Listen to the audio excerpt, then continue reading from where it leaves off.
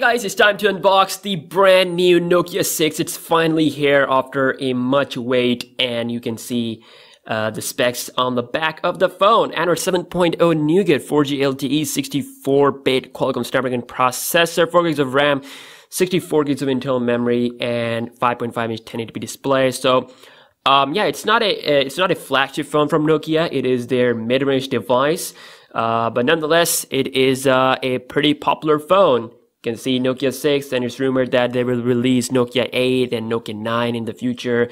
So yeah, I'm excited, and let's just pull the box, and here you can see the phone itself. Just gonna quickly pull it out, and we'll be taking a look at this bad boy. But first, let's take a look at the accessories. So we got some paperwork here, and a SIM ejecting tool, and also we have the USB cable. Okay, these are the headphones. And this is the USB cable. I think it is Type-C. No, it is not Type-C actually. This is just a normal cable. And we also have the wall adapter. So I think this one does support fast charging, Qualcomm's quick charge technology. So yeah, that was what's inside the box. And let's take a look at the phone. It's wrapped up in the plastic. Let me just quickly peel it off. There we go. Wow. I have to say, it feels quite good in hand.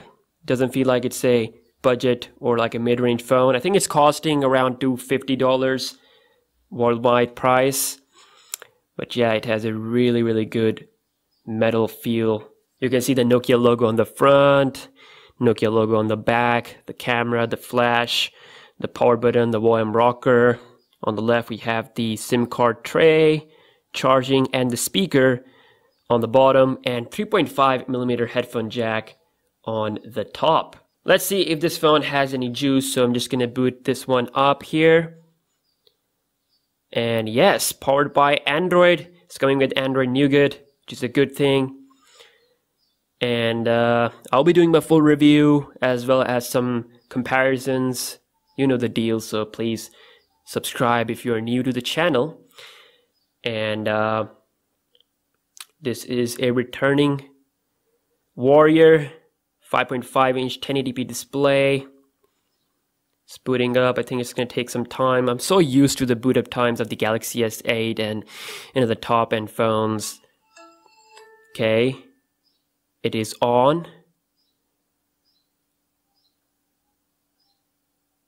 And the battery is low, so I'm just gonna go through the setup. Let me just change the language to English, United States. Going next, skip. Let's add the fingerprint scanner here. So first of all, we're just gonna have a random pattern, lock screen pattern, and of course it does have this touch home button, so you can see how it works. Okay, done. Just have the right one. I think you can have it up to 5, so finish up later. Finish. Okay, we are here on the home screen. Battery is 10%, so I'm just gonna increase the brightness so that you can see it more clearly. So swiping up will take you to the app drawer, and very less applications. You know, we got the Google apps, and not a lot of bloatware or anything like that.